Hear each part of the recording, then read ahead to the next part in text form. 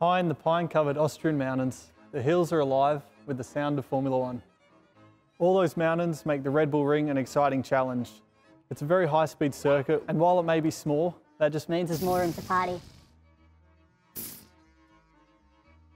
Red Bull Ring, home of not only Austria's Formula One race, but home of the Lederhosen Dirndl. and the Red Bull Air Race star, Hannes Ark.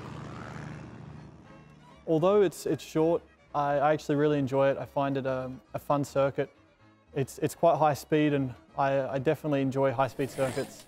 I mean, you come up to turn one and it climbs quite a lot, so you can brake quite late as it's uphill.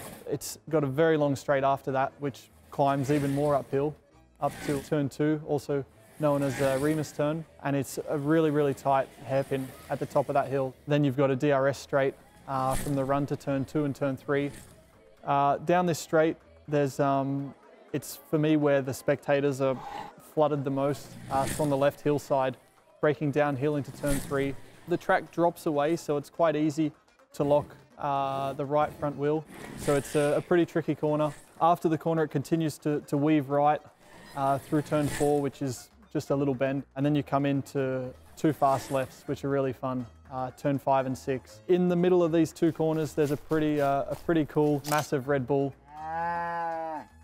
Exiting the second of these lefts, it's really cool because you come out and then it sort of kinks right afterwards, and you can use a lot of the curb on the exit.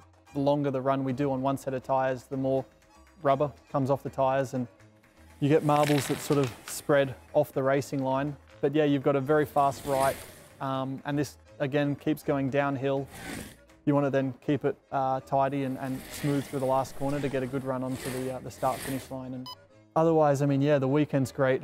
A lot of beer and Red Bull being drank, a lot of good Austrian food. Schnitzel is my favourite, with the old cranberry jam and lemon. It's good stuff.